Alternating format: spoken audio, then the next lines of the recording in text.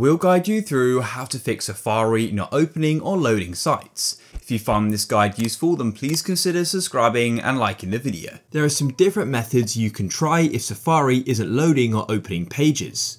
So first of all, if you're seeing this notification here or pop-up saying you can't browse this page because it's restricted, I'll show you how to fix this, and the next method is completely different. So to go and fix this pop-up here, just close out of Safari and open settings, scroll down to screen time, scroll down to the restrictions section and click on content and privacy restrictions. And then what you need to do is go and click on content restrictions and you'll need to enter the passcode. So if you don't know it, you'll need to get the person who set it up to go and enter it, then click on web content, and then you can just go and change this to unrestricted. Alternatively, you can go and allow the website you're having a problem with, or just set it to unrestricted or limit adult websites. Once that's set, you can then come back to Safari. You may need to swipe up on it, close it, and then reopen it. And as you can see, Google now loads, whereas before it doesn't.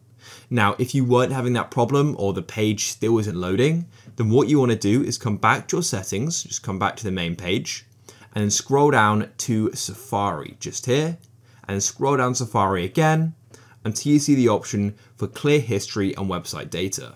So go and click on that there. And then what we can do here is you can essentially go and clear data, because sometimes certain bits of data and stuff can just stop websites from loading or loading incorrectly. So what you can do is clear it all and that will hopefully fix the problem. So you can choose a time frame, I'll select all, and you can choose if you want to close all the tabs or not. I will, and you've now cleared it. Then what you can do is close off your settings. You can open Safari again and then go to the website which you were having a problem with and see if it will now load. If it still won't load, then it may be some sort of block with the network you're connected to. So what you should try doing is disconnecting from that network and joining another one if possible.